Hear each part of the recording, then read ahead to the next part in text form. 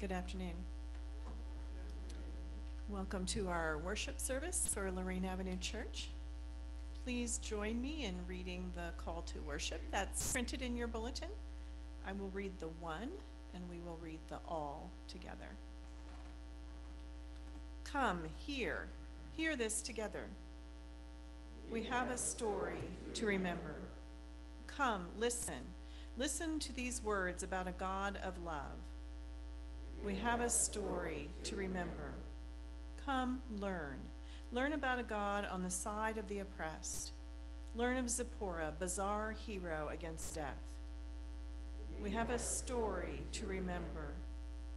Come, worship, serve, and delight in our God.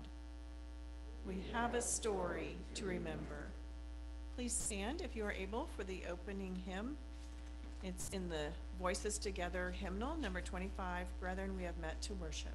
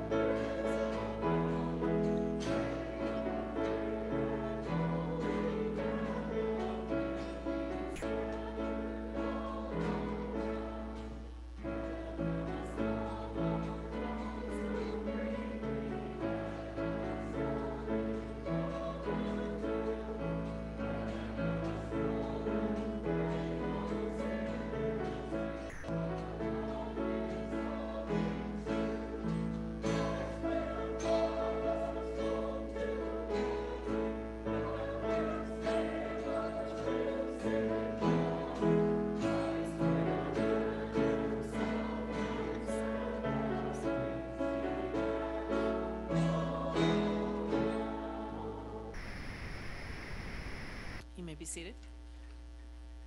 It's now time for the children with Kathy Everingham.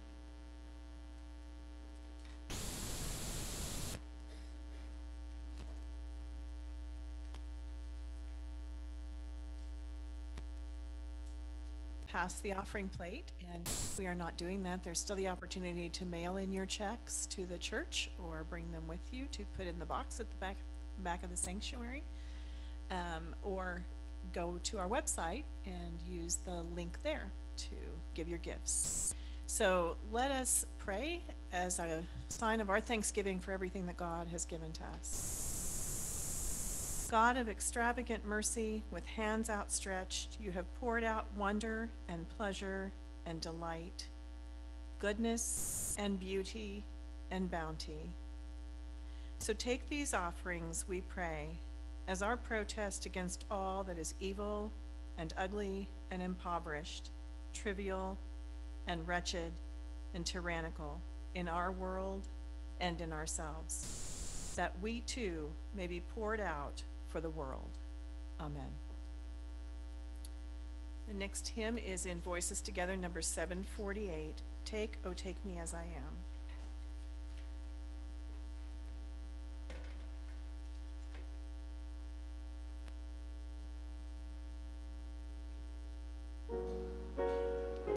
Please stand.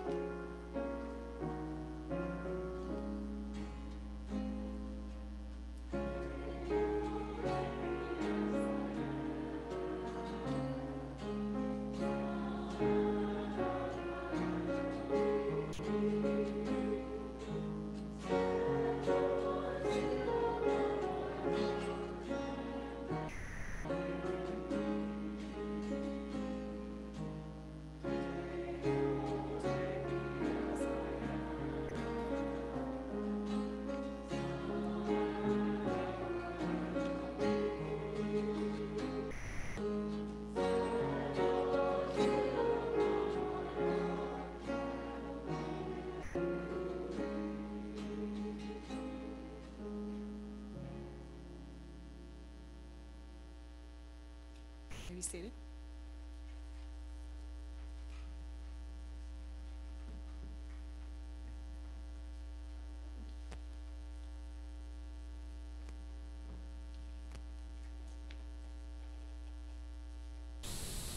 Our scripture reading is from Exodus 4, verses 18 through 31.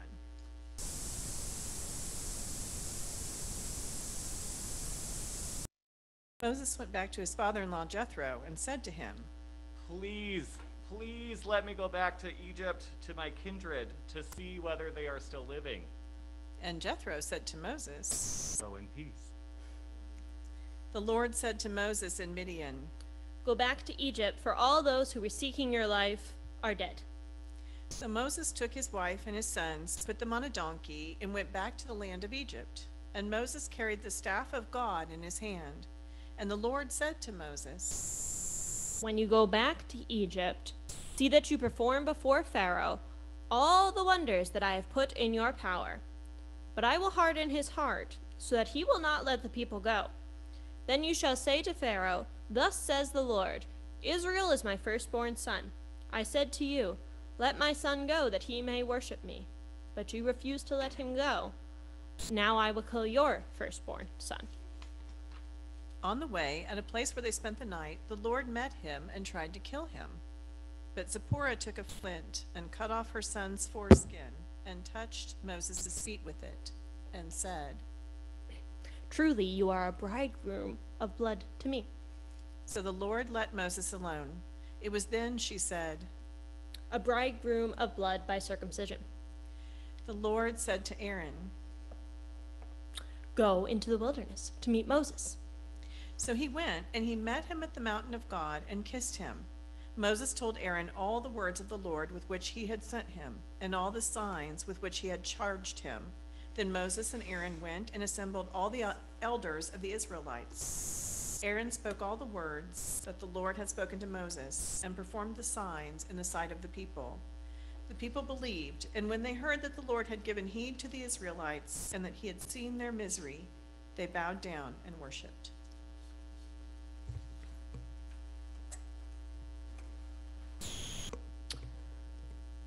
Hello, everyone.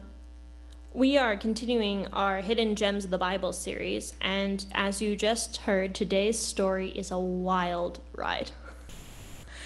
It's actually very striking when we read it this way, how much normal stuff is around the encounter that I'm going to focus on today. It's just very all the stuff we know about Exodus. God is sending Moses back to Egypt to bring the Israelites out of Egypt, and then that story gets picked right back up after this weird little vignette with Zipporah. It's a story that popular retellings of Exodus, like the Prince of Egypt, the Ten Commandments, they tend to leave these out, even though something like the Ten Commandments is I looked it up this week, it's called an epic story, it's an epic movie because it is so long. So, but even they're we're not touching this very strange story. And What that reminds me today is that encounters with God are strange. So let's review. How did we get to this point in Exodus? Moses was raised in Egypt under the care of Pharaoh's daughter, but he was born to a Hebrew woman and saved by the quick thinking of his sister Miriam from the decree to kill all the Hebrew boys. We heard a bit about that last week from Scott's sermon. Now, when grown, Moses had to flee Egypt because in his anger he killed an Egyptian. Moses runs to Midian, home of the priest Jethro, and eventually marries Zipporah, one of Jethro's daughters. Now, after Moses accepts the command from God to go and lead the Israelites out of Egypt, he gathers up his family and heads toward his old home. And on the way, this happens. Encounters with God are strange. There is an attack from the Lord. Zipporah jumps into action, cuts off her son's foreskin, and touches it to the skin of her son's body? Moses' body? A fun fact here, too, is that feet is usually a euphemism for something else. So do with that what you will in other biblical stories that mention feet. But then the action in this passage is clouded by the pronouns in it. Throughout, we only actually get he or his rather than Moses or Gershom, who is Moses' son. So who is being attacked? And who does Zipporah touch with the foreskin? And this vignette, it takes place at night. And the lack of specific details can make us feel like we're still at night, still in the dark, kind of casting about looking for the real story. Encounters with God are strange. Scholars speculate that we are missing some crucial details here. One is a simple textual anomaly, that phrase that I kept tripping over, which is bridegroom of blood. Doesn't clarify anything for us, even though verses 25 to 26 seem to imply that it should clarify it for us. So it's a bit like if I used a big theology word, like a $20 theology word like ontological, to help explain a confusing concept like the Trinity. If you know what ontological means, yeah, that might help. If you don't, I've only confused you further. Bridegroom of blood is like that. It probably clarified things for the original listeners, but we modern readers are left scratching our heads, more confused than before. The second thing we're missing is all the other versions of this story. We've mentioned before that the stories of the Bible were first told orally, it's very likely. Perhaps around the fire, perhaps as entertainment. Each person would give their own spin on the story. We tried to do a bit of that this morning with our Reader's Theater. I'd like to add some additions. So I brought my sunglasses back so you know that I'm playing different characters. So it might go something like this. Did you hear how Zipporah saved her husband, Moses? An angel of Yahweh attacked them on their way to Egypt. No one quite knows why. And then someone might interrupt, no, we do know why. Moses didn't circumcise his son. And another person might ask, but that doesn't make any sense. Moses was the deliverer of the Israelites. How could he neglect this very important commandment? And the interrupter might say, no one knows. Some say Jethro made Moses promise his firstborn would be an idolater. Some say tradition in Midian was to wait to circumcise men until just before their wedding. Some say Moses was just forgetful. And the original storyteller might pick up, well, in any event, no matter why, we know that the night was really dark and the figure was really strong and Moses struggled and struggled, but luckily Zipporah, daughter of Jethro the priest, knew what to do. Taking her knife, she circumcised her son. If it weren't for quick-thinking Zipporah, the deliverer of Israel would have died at the hands of that angel. She is the deliverer of the deliverer. Zipporah is unique. Her actions are rooted in the tradition of cultic blood sacrifice, and there are no other records of women in the Near East performing such rituals. So not just in the biblical world that we hear tell of in our holy book, but in the area where the Bible's action takes place. We don't have historical record of this, so that's really fascinating. Some speculate that the actions of the women in Exodus that we have account of, particularly those of Miriam, Moses' sister, and Zipporah, Moses' wife, they indicate a tradition of women serving in priestly and prophetic roles. Miriam, after all, is the very first person, not woman, person, period, to be called a prophet in the Bible. Scholars speculate that this tradition was repressed over time after religious guidelines became more structured. We won't really ever know, right? Encounters with God are really strange, and this story makes that very, very clear. But Zipporah, literally and figuratively, cuts through all that weirdness and finds an answer, a way through. There's even this sense in the story that maybe the narrator of the story is almost saying, like, God felt God's anger burned, like God couldn't help but be angry, and like Zipporah is the one who figures out the way to get around this anger, even when God didn't seem to know an answer. It's just a very fascinating moment of clarity for her. She uses what she has on hand, her knife and her knowledge as the daughter of a priest, and she finds a solution. And when she does this, she joins a long line of crafty biblical characters. Jacob, who used his knowledge of husbandry to get himself more goats. Joseph, who used his dream interpretation to get out of prison.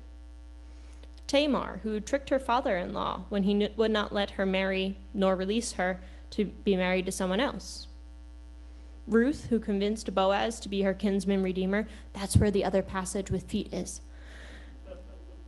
All of these people found ways through difficult and confusing situations, and many of them were praised for it, even though some of their actions are a little suspect sometimes. Now, Zipporah's actions are actually pretty straightforward. All the way over in Matthew 10, in Jesus' messages, Jesus says to the disciples, "Be as shrewd as snakes and as innocent as doves." And I think those words echo Zipporah's actions. She takes this very strange encounter with God, and she shrewdly finds a solution. So my hope for us this week is that we find strange and shrewd solutions. May we encounter God in this strange and crazy world that we live in.